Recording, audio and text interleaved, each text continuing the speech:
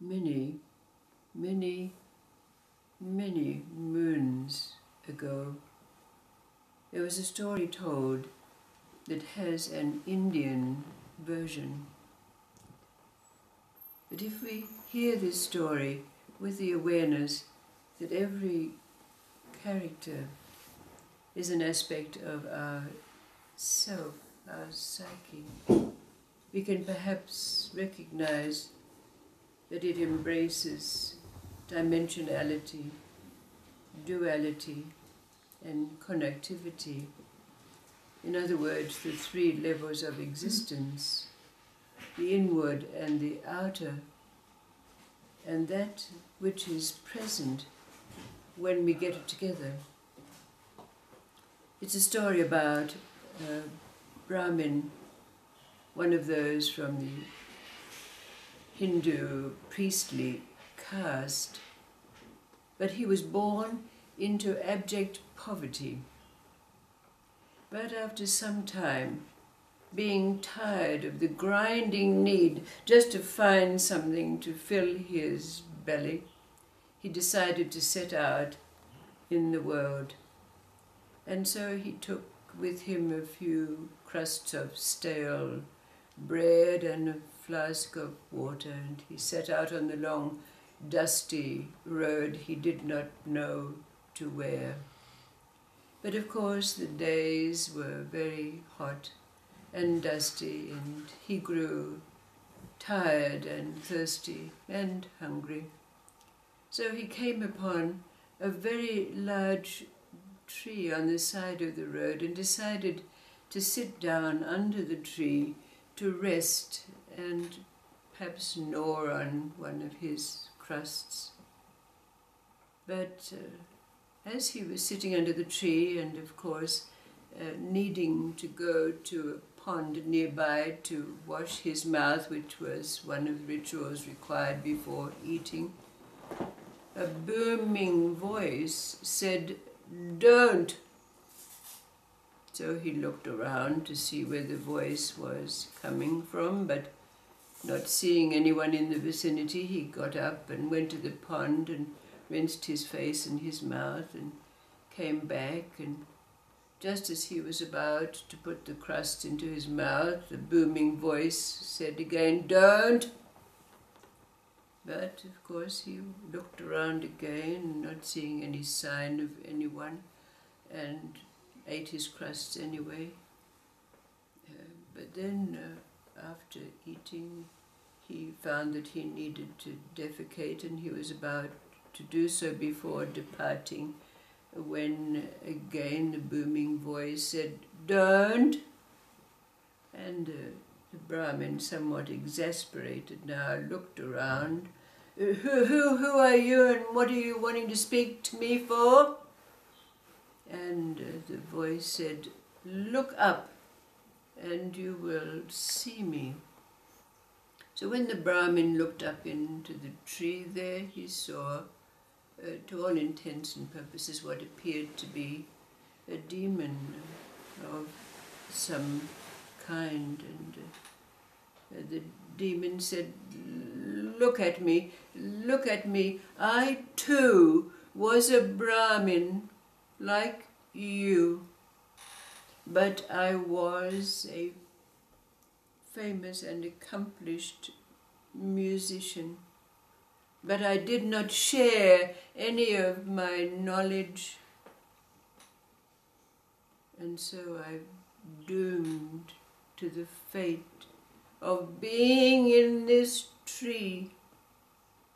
And look behind you, you will see a little temple, and in that temple there is a piper that plays incessantly off-key, and he's killing me. Every note he plays is like a knife that goes into my entrails. I cannot stand it. My powers have gone. Help me, please. Won't you carry me to another grove of trees away from here? And the Brahmin thought to himself, and his street smarts kind of kicked in, and he looked up and he said, well, yes, I can do that, but what's in it for me? And the demon said, well, just carry me over first, and when my powers are renewed, we can talk about it. So the Brahmin took the demon on his shoulders and carried him over to another grove of trees, and the demon, with a great sigh of relief, thanked him profusely, and then he said, well, I can see that you are a very, very poor man, so I can help you in repayment, since now some of my power has been restored. What I'll do is I'll go and enter the princess of the local realm here, and you can come along and exorcise me, but only on the condition that you do it only once, because if you try to do it again, I'll finish you off, bedevil you for the rest of your life. So this is exactly what happened. The demon flew off and entered the princess of the realm, and the Brahmin had to make his way to the big city in which the palace was, and that was another journey altogether. But when he got there, he checked into a little guest house that was run by a little old lady there, and he happened to ask her, what was the local gossip around the place, and she told him that, that the whole kingdom was in a state of despair because the princess had been taken over by a demon and nobody knew what to do about it. Oh, said the Brahmin, I can help with that. So he took himself off to the palace and announced to the guards that he was able to help to exorcise the demon from the princess. And although the king came out and saw this kind of obviously very impoverished Brahmin there, he had his doubts, but he was desperate, so he took him in, and he was taken into the chamber of the princess. But of course the demon who had entered into her recognized him straight away, and the demon said, well, I thought you'd never get here, but anyway, you say the word and I'll leave. But remember what I told you, you're only allowed to do it once. So in that instant, the Brahmin used the word that the demon had given him, and off flew the demon, of course, to the king and everyone else's great delight. So he was given a vast fortune, a very vast fortune. So he went off and bought himself rather a palatial residence. He was able to find himself a wife, and he had children, and was leading a very good life indeed. When it so happened that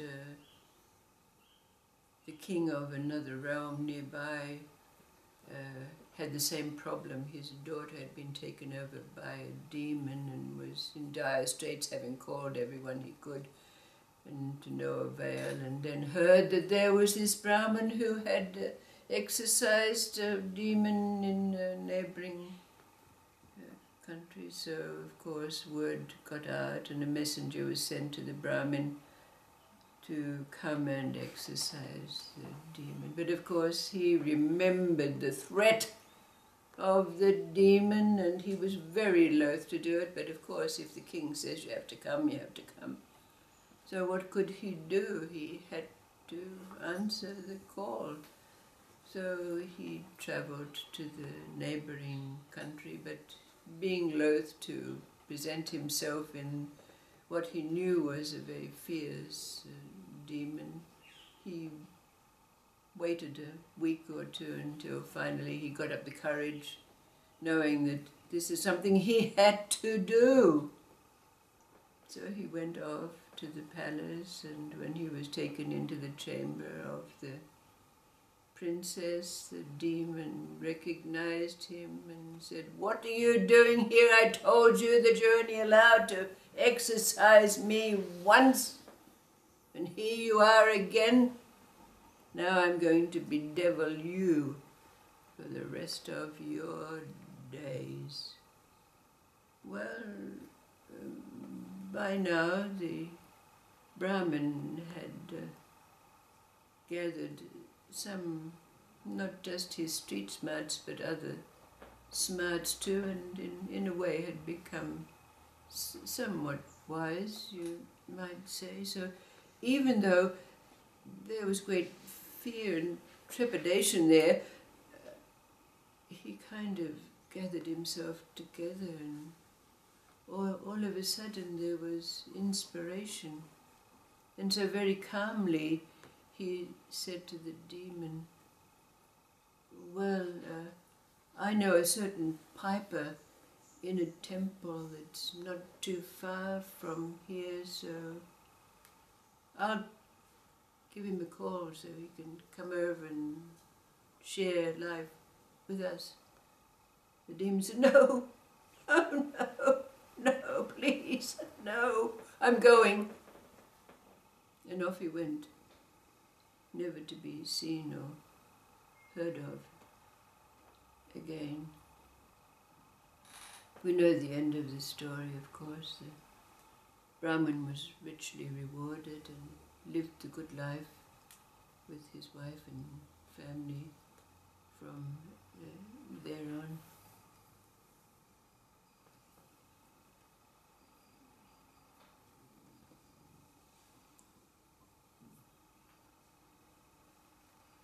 Dimensionality, duality, and connectivity. How does this story encapsulate and embrace these? Looking to ourselves.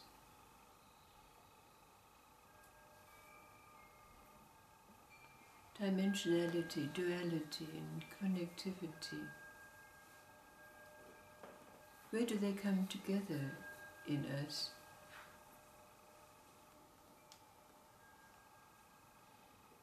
And what do they bring, or what have they wrought for us?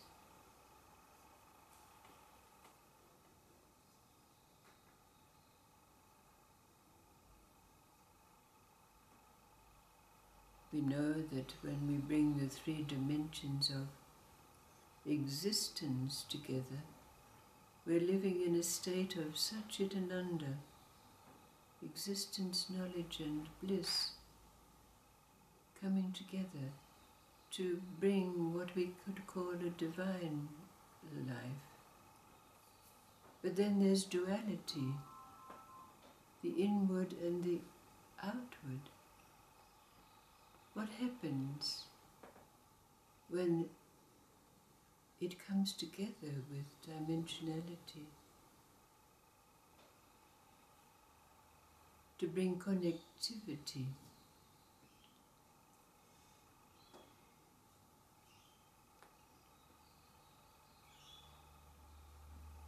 Where are we when this occurs?